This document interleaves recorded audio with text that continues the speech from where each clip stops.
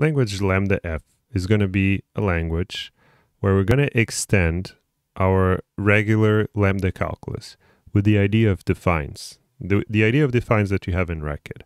Our objective here is to try to understand the difficulty of implementing defines with the same semantics, in parentheses, the expected behavior of Racket.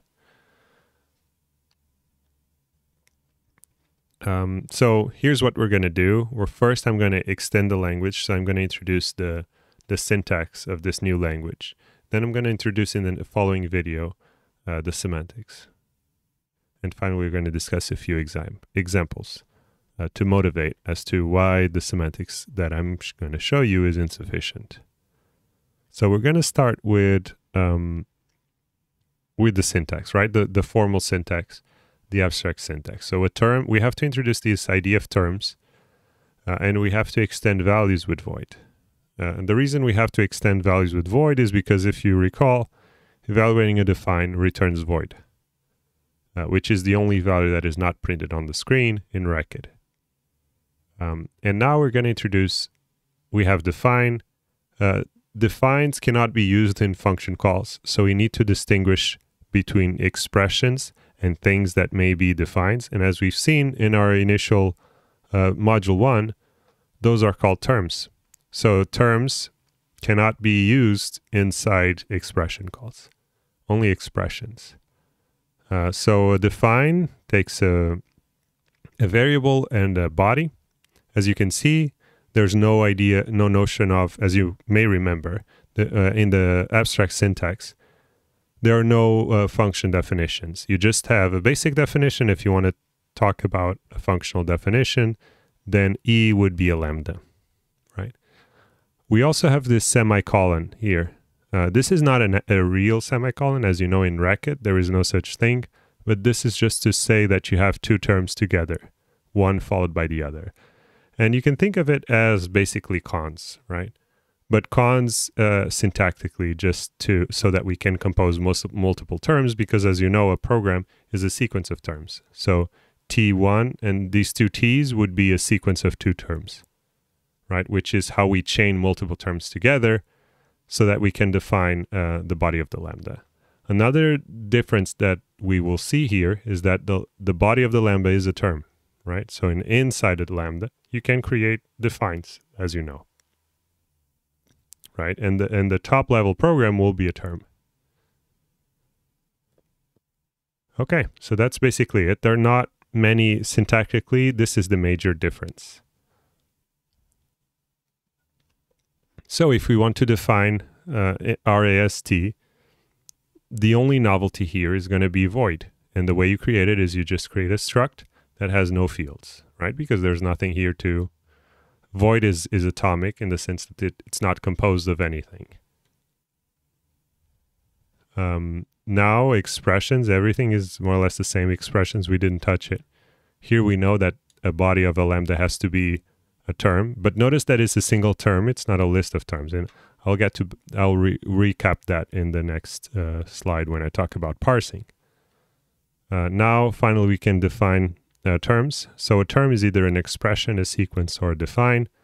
A sequence has a first and a second, right? First and second terms. And this is a single term. And define has a single body, and body is going to be an expression, not a term. Oops. Okay.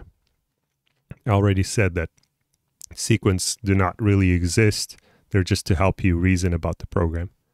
In this case, implement the evaluation of a program.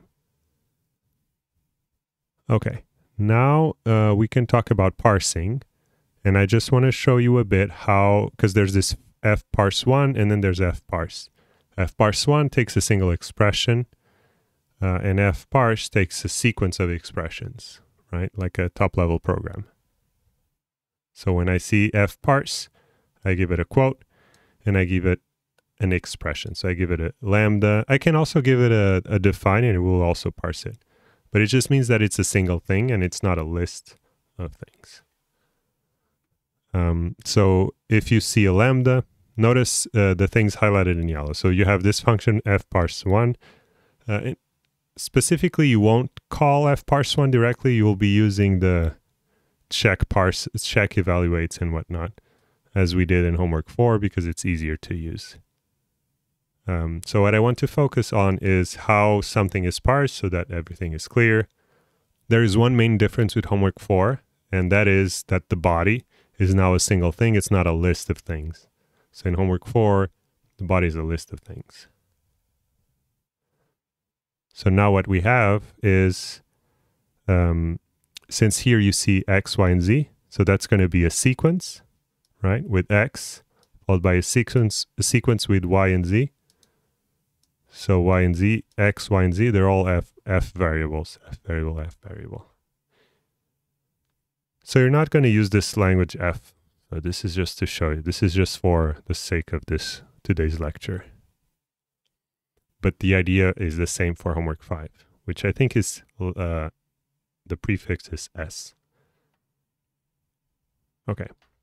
So the next thing I want to show you is that if you have a lambda and a define, it will show up as fsec of define. Here's the define. So f define, single thing, right? And because there are two things, there's a define and there's an x. You see this sequence here, with left-hand side define, right-hand side variable. Okay. Okay, now we're using fparse and not fparse1. And in fparse, you can see that I give it a list of terms.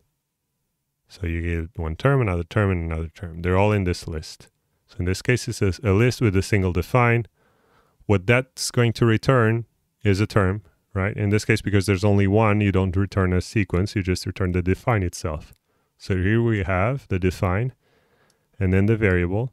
There's another thing to notice is that this define is a function definition, and you can use the syntax of function definition, and then it will be parsed as you would expect, where f is bound to a lambda.